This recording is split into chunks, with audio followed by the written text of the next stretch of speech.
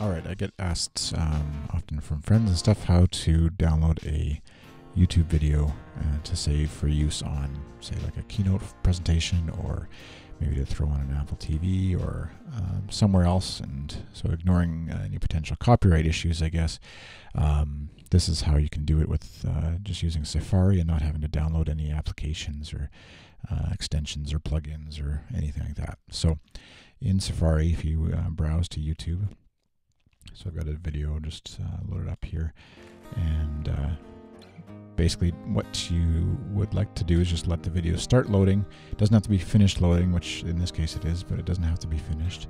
And then you can pause the video, go up to Window and Activity.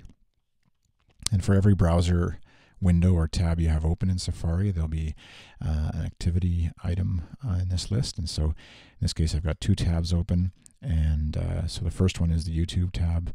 And so just click the disclosure triangle. And then within that drop down is all the files and things that that particular YouTube browser window within Safari is downloading or getting. And so you need to look for the file with the largest file size. So in this case, it's fairly obvious. This 18 meg file is what I'm after. That's the actual video. And so just highlight that line and go up to Edit and Copy. So you can copy that address. And so then you can close that.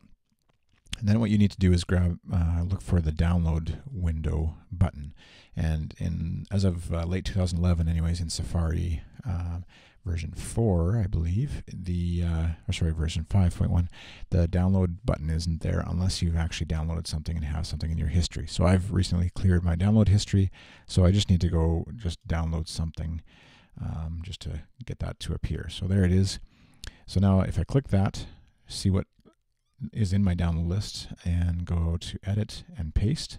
It'll paste in the URL that I grabbed from that activity window, this URL, and actually download the actual file that YouTube is presenting. And in this case, it's a FLV, a flash video file, which if all your video player elements and things like that are up to date, QuickTime's up to date, you've downloaded an application called Perian, P-E-R-I-A-N, as a QuickTime plugin.